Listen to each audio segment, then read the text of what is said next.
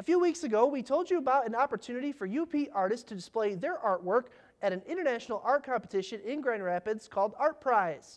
UP artists showed a lot of interest in forming a delegation, and a venue has been secured as a DeVos Place in the heart of downtown Grand Rapids. The display will be called UP Pavilion 2016 and will include over 500 feet of space for all mediums of art.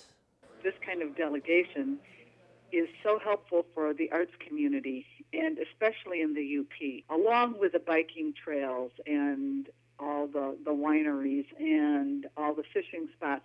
We have a trail of arts and culture, and that's what this opportunity is going to do. We have world-class artwork being produced in the UP right now, and if you just head north, you're going to find more. The competition runs from September 21st through October 9th. Anyone over the age of 18 can participate, and over $500,000 is up for grabs. A lot of cash there. Winners are decided by both the public and a jury of art experts, so artists of all skill levels do have a chance. To find out more information about how you can enter, head on over to our website, abc10up.com, for a direct link.